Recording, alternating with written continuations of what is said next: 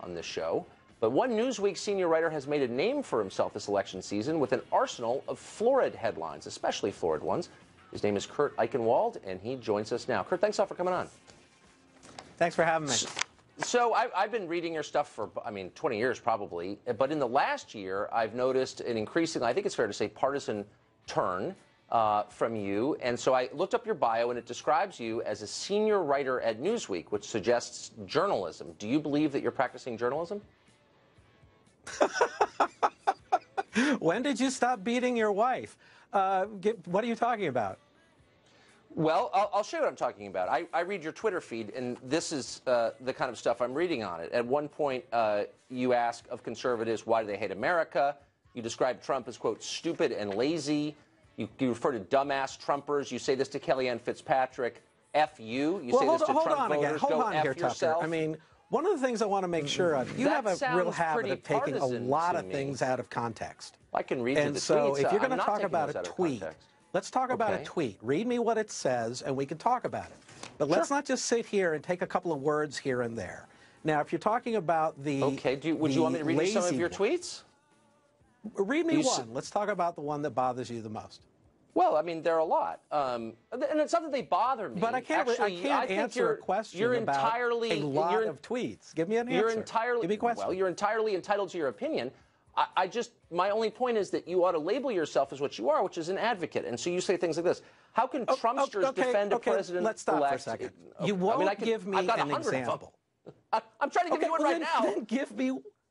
Here, you know what? Let's play the game another way.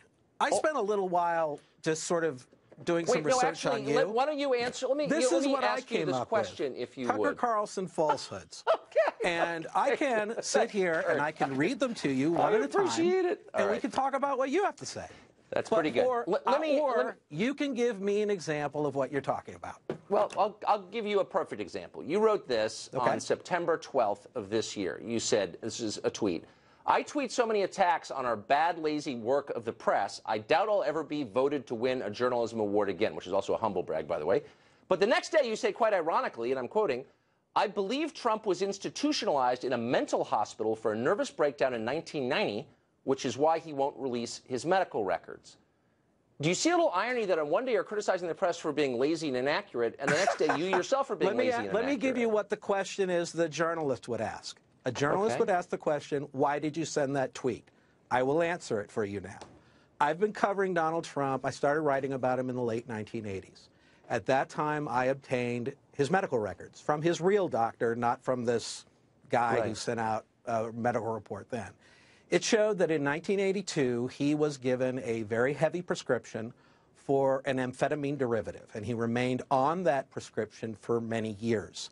I knew from people inside the Trump organization that they were deeply concerned about his condition, that he was getting reckless, that he was getting impulsive, that he wasn't sleeping, that he was speaking with these sort of great variations of grandeur, that he could do anything. And in 1990, because he did so many deals that were so reckless, his whole empire was going into bankruptcy. And he was going through a divorce, and I was told that there was, and now, let me say, I'm talking about reporting process. So I'm saying, here is what I was told. Was he in a mental hospital or not in 1990? You allege that he was. Was he or wasn't he? He wasn't. I mean, Tucker, if you don't want me to answer the question, I'm asking you the question. Was he in a mental hospital in 1990 But I would like to answer the question. You've made an accusation. Let me answer. No, I read your tweet. So in 1990, I was told that there was essentially a breakdown. I'm giving reporting process here, okay? Clearly, I didn't print it. I also thought Trump was a private individual and that it didn't matter, you know. Well, you printed it right here. And that and this was as a result of the amphetamine derivatives that he was taking.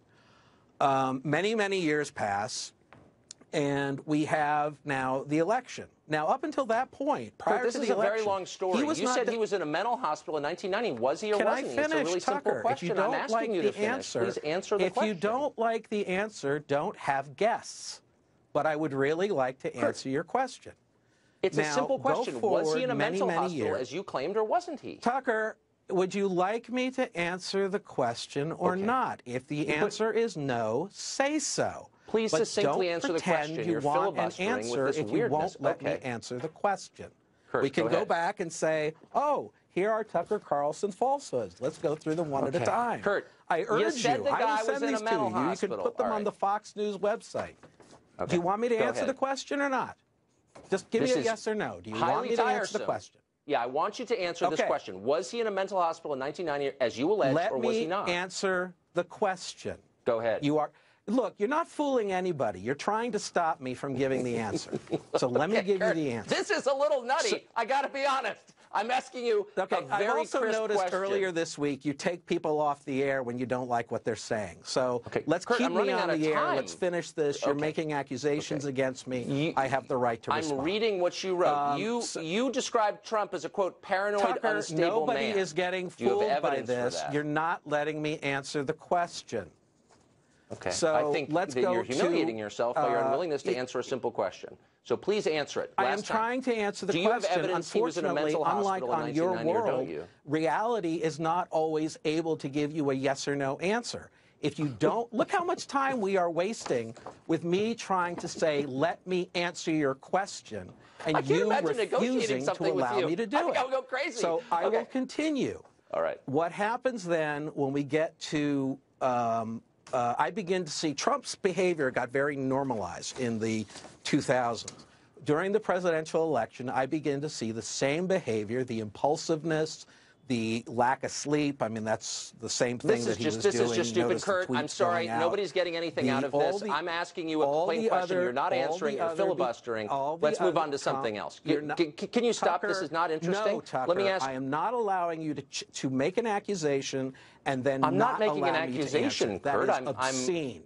It is not asking you to substantiate a claim that you made. If you want to have a dialogue, don't have guests. So Can I just ask you one last question?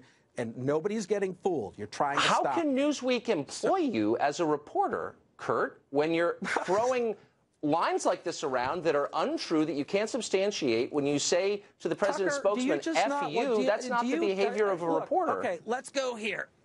Let me take one for you.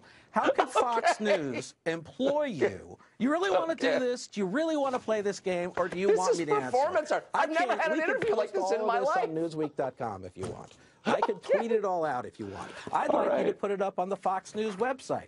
Or you can let me answer your question. I think you may be coming undone, Kurt. How about this? I'm going to give you 30 seconds to answer this question. Do you have evidence that he was institutionalized in a mental hospital in 1990? Still on 30 the table. seconds.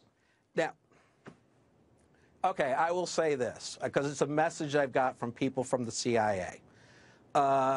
I know a lot of officers. I know a lot of agents. I've been in their homes, and they're really delivering this to you and to Donald Trump.